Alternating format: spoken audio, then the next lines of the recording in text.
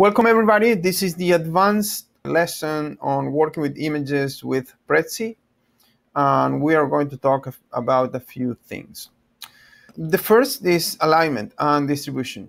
When you grab an image and you move it, you will see these yellow lines that are telling you what the image is aligning to. For example, if I wanted in the center of the logo, in the vertical center, I will drag the image until I see this orange or yellow ruler. I can also do that to this text or to this. I can align on top horizontally, at the middle horizontally, at the bottom.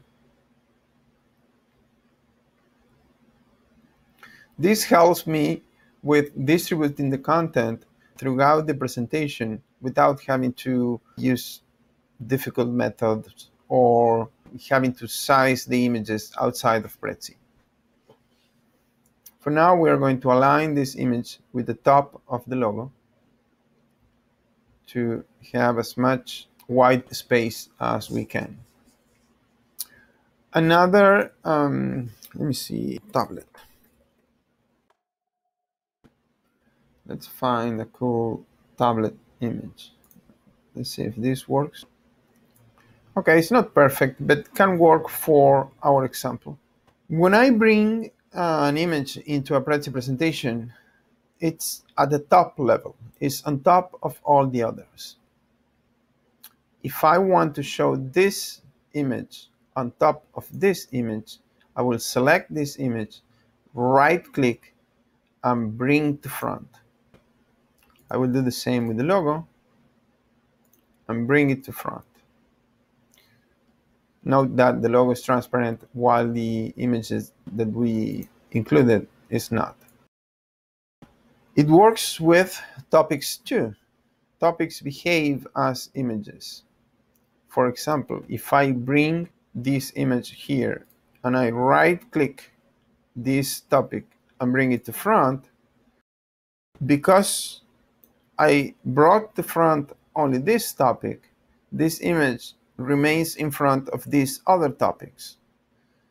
So it's up to us to decide on which layer each of the images will reside, especially when we are superimposing images one to each other. The last part of this advanced lesson on working with images is about actually editing the image. Let's find a skyline.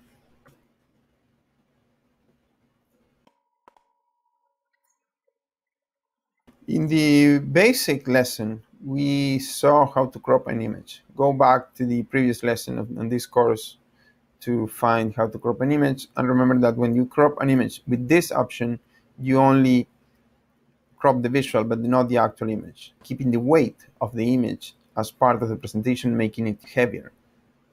But if we select the image and choose this other option, which is the advanced image editing, then we have a bunch of options that include changing the format of the image. So if we want a square image or a widescreen,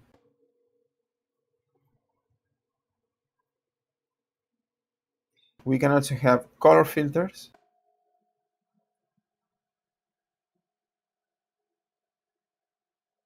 We have saturation, brightness, contrast, and gamma options.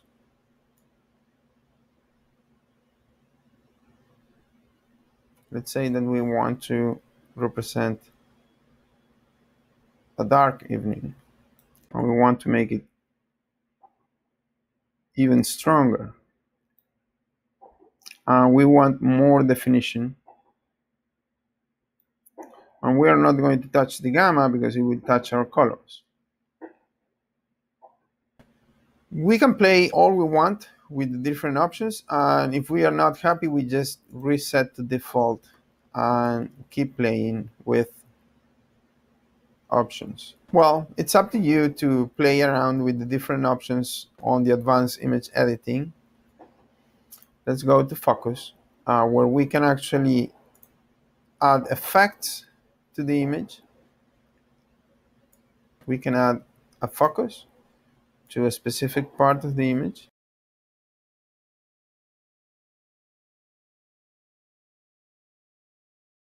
This is a mirror effect.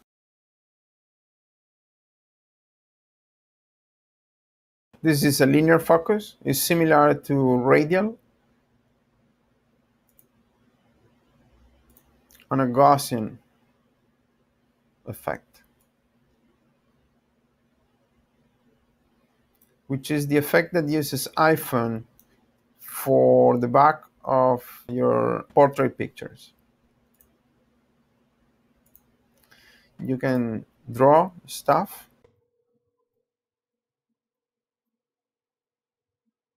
or you can point to stuff, though I suggest using Prezi's arrows.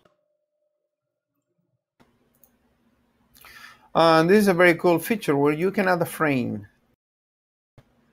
to your image, and you can change the opacity of the frame so the frame is not solid on top of the image. And you can also change the size or the width of the stroke of the frame. I like this very much. Once you are done with your effects, click on Update, and it will go back to your Prezi presentation and give you the modified image. In this case, it doesn't work like the crop option, which only adds a mask, leaving the image as the original. In this case, the image is fully modified, and unless you undo here, you use the undo option, this image will remain permanent as is. Okay, that's it for this lesson. See you in the next.